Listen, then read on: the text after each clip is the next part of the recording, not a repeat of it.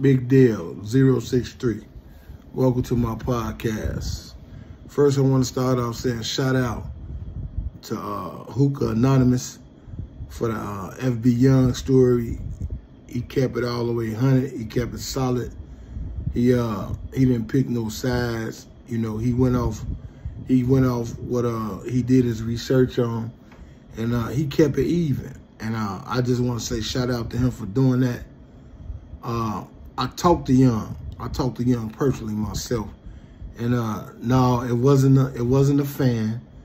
It wasn't, the guy didn't even know Young. It was about a bet. If you see, they were at the casino, and if you could tell from the way the guy was talking, he was drunk, and he was losing his money. This Young's words. He was losing his money, and Young told him how to bet on the 17, and he betted the way Young told him to, and he won some of his money back. So by him being drunk, you know how drunk people is. They overreact. They actions be kind of off. So he reached out and grabbed Young and hugged Young, and you see how big he was over Young. So Young kind of felt like he was a little boy in him.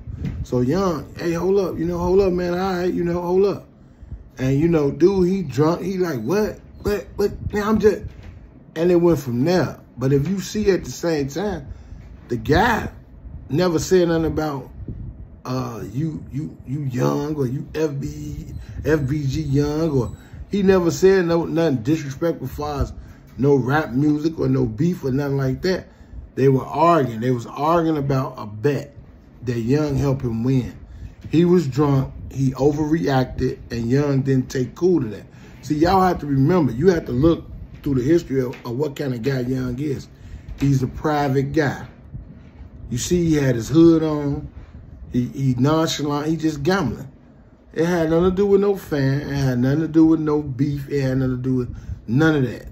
It was an innocent incident about a drunk guy approaching a young man. And if you listen to what Young told him, he threatened him. He said all that. Young stood his ground because he wasn't on that. He just asked him. When he told him, I'll put you down like a dog, he asked him, what door you leaving out? Because if that's the type of time you on, we can get on that type of time. And he kept his cool, and that's what you're supposed to do. If that's not the type of life you're trying to live, you got to keep your cool. So like I said, shout out to Hookah Anonymous. And man, Young, keep doing your thing, man. I just need everybody to come together. It's gonna take time, but I believe it's gonna happen. Holla at y'all. Big deal, 063. Whatever y'all do, don't stoop so low.